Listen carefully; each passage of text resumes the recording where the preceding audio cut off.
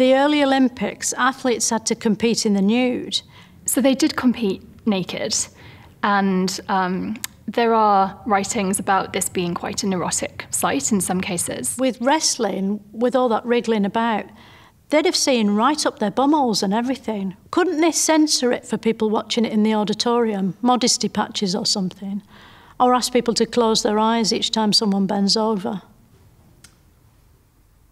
I think that probably wouldn't have worked. But you'd have seen right up their bumholes. In some cases, people might have done. Did Zeus really approve of that?